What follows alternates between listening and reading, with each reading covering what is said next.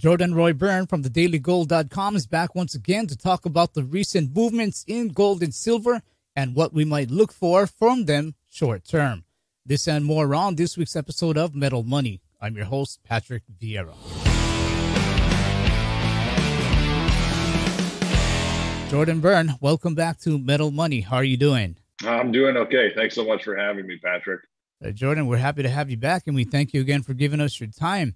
You know, in a recent article, gold stocks very oversold but need macro catalyst. You commented that if the Fed does not hike rates for another 12 to 18 months, then gold and gold stocks cannot resume a gold bull market without a stock market correction. Now, recently we saw terrible jobs numbers where one may assume there might not be a taper anytime soon, and therefore there may not be rate hikes anytime soon. If so, what type of stock correction or macro catalyst would we need to see for the gold bull run to continue? Well, we would need to see a correction on the order of probably 15% to 20% because we would need enough capital to really flow out of conventional investments like stocks and bonds, but stocks specifically, because the stock market, it continues to trend higher. And if you just study the history of gold in the stock market, gold has never, or I'll put it this way, if you want a real bull market in gold where it's going to be sustained for several years and it's ripping higher, that always happens when gold is strongly outperforming the stock market. We did have 1985 to 87 was a period when you did kind of have a cyclical bull in precious metals, but the stock market went up at the same time. And then you can also say, maybe 2018 to 2020 or 2016 to 2020, but it wasn't really a smooth bull market because over those periods, especially, the last 5 years, yes, gold has gone up, but the stock market has outperformed, which, I'm surprised gold has even gone up nominally in that environment. So to circle back to what I was saying, if we're going to see a real bull market in gold, in other words, if we're going to see gold break above 1900 and break to a new all-time high, you're going to need to see one of two things. Either inflation accelerates and, the Fed hiking rates is a signal that inflation is accelerating, or you need to see a stock market correction, a real stock market correction, because that would get people panicked. That would, capital would start flowing out of stocks in the areas that have been performing very well over the last 12 months, and it would flow into things like precious metals. Last time we spoke on July 7th, gold was roughly at about $1,800 per ounce, and today we're still in roughly that same area. 2 full months have gone by, and we still do see a consolidation period for gold. Jordan, is this what you meant when you talked about needing a macro catalyst to push gold upwards out of this consolidation period, or risk seeing the gold bull run end? Well, technically it is. I think it could, this move, it surprised me, the rebound. It has been pretty strong in a short-term sense. So I think there's enough momentum where it can approach 1900 or reach 1900, where you have weekly, monthly, and quarterly resistance at 1900. So that's an extremely important level moving forward. So I think for gold to surpass 1900, you need to see the things that I was saying before. You need to see the market sense that, inflation is going to accelerate, or we're going to, it looks like we're going to have stagflation, or there's a real growth problem. Because if the market starts sensing those things, then investors, the big money, they're going to start favoring gold over things like the stock market. Over the last year, obviously, they've been favoring things like the stock market. And the problem is, if you look at the gold to the stock market ratio, I don't know if it was a month ago or 2 months ago. It made a 15-year low. That's been the biggest surprise to me over the last 12 months. I'm not surprised we've corrected, but I am surprised that we've dramatically underperformed the stock market. So that's a trend that's still going against gold, and that needs to reverse to have a real bull market in gold. You're not going to see a real bull market, which means gold really exploding above $2,000 an ounce. You're not going to see that until gold outperforms the stock market. So again, that requires stagflation or inflation really accelerating, or major growth concerns. I mean, circling back to the short term, the Fed, not doing the taper yet, and possibly they're, not going to hike for a while. That's short-term bullish. That's giving us a short-term rebound in the sector. And like I said, you could see gold go to 1900. I mean, silver and the gold stocks, they have some more room to rebound. However, I don't think this rebound is, I mean, it's not sustainable unless the economic picture really deteriorates. And then the Fed says, okay, well, we can't hike for like 3 years now. And then investors are concerned, the stock market sells off, and then that's your fuel for the move to continue. But on the other hand, if this is just temporary and we rally for a couple months back up to resistance levels, but then the stock market keeps making new highs, it's going higher, then the Fed is going to say, okay, we're going to start tapering, we're going to hike rates after that, and that's going to cause the next sell-off in precious metals. So it's just evaluating these short-term and intermediate-term scenarios. Okay, Jordan, a question comes to mind as we're talking here.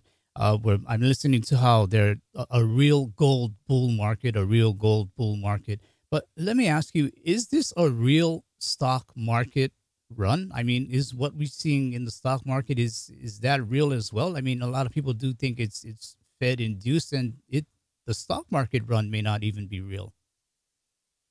Well, I mean, it is Fed induced, but I mean, to me, I would say it is real, because looking at things from the standpoint of gold, the stock market's really outperformed gold. Interestingly, if you look at the 2000s, the 2002 to 2007 bull, I would say that was not a real bull market, because gold outperformed during that period. So I guess, I'm gold centric in my view and analysis, but because the stock market is outperforming gold, that tells me that, it is a real bull market. I mean, of course, the Fed is supporting the market, and the stock market just follows corporate profits. We know that corporations have a huge amount of power. Fed policy is greasing the wheels for corporations, so to speak. So, eventually we'll get into a period when there's more inflation. Politically, everybody wants to see rising wages. Politically, people are not happy about corporate power. So it takes time for these things to shift, but eventually these things are going to come to the surface. They're all part of, the next secular bear market in the stock market, which, by the way, that's going to coincide with the real bull market that I'm talking about in gold. Okay. So Jordan, as we kind of jog along through time here, what are your current numbers for short-term resistance and support levels for gold running up into Q4 and into 2022? I know you mentioned 1900 is a key level. Yes, I mean, and there is some initial resistance, 1830 in gold where we are now, 1850, 1860.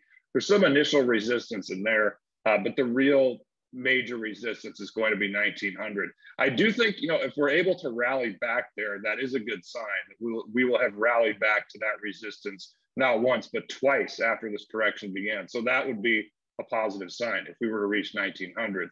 On the downside, I mean, obviously 1675 is that's pretty strong support at this point. So what I would look for, if we are able to rally to 1900, we probably get a pullback. And then, from there, the issue is when the market pulls back, can it hold above a higher level? Like, I don't have the chart in front of me, but, is it the 200-day moving average, I think is, 1811, something like that. I don't know where the 400-day is.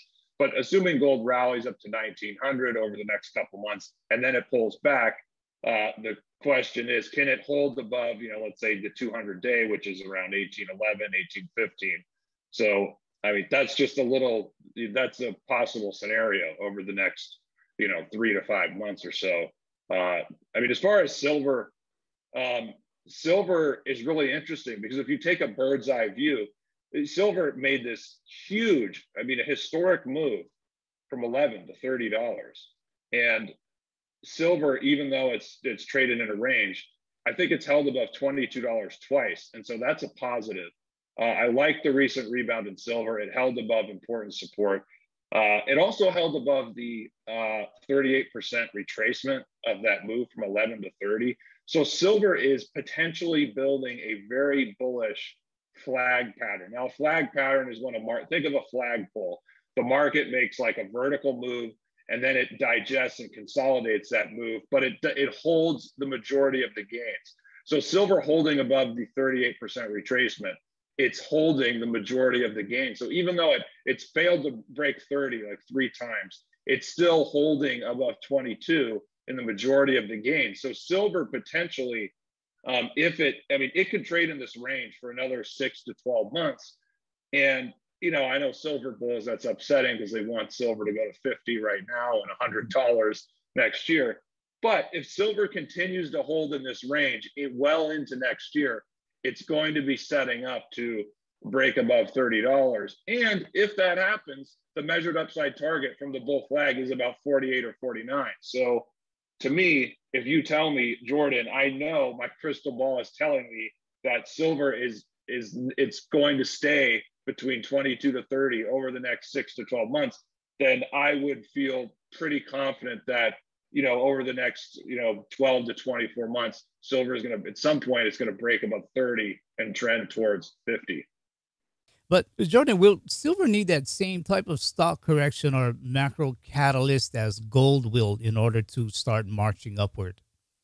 I think so. And it's a good question on the macro front, because if the catalyst for gold is a stock market correction and economic weakness, in that scenario, gold is going to outperform silver. Gold will outperform silver first. So silver will kind of lag in that scenario.